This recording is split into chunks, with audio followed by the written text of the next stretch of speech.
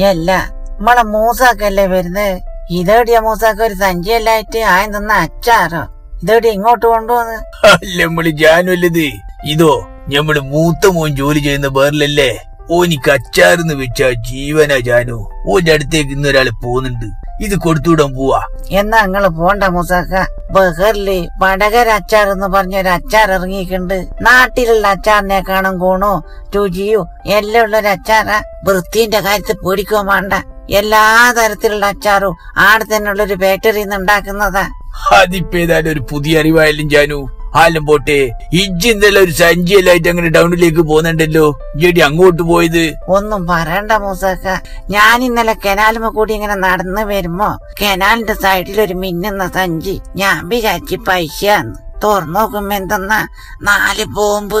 ഞാനെന്ത് പണിയെടുത്ത് ഈ 4 ബോംബ് എടുത്ത് പോലീസ് സ്റ്റേഷൻ കൊണ്ടുകൊടുത്തതാ. പഠിച്ച തമ്പുരാനെ, എന്ത് ബിഡിത്താണിഞ്ഞ് ചെയ്തത്? അതിൽ പൊട്ടിക്കണ്ട. എന്താ ഇജ്ജ സ്ഥിതി? എന്ത് സ്ഥിതി? ഞാൻ പോലീസുകാരോട് പറയും 3 കിട്ടിയിട്ടുള്ളൂ.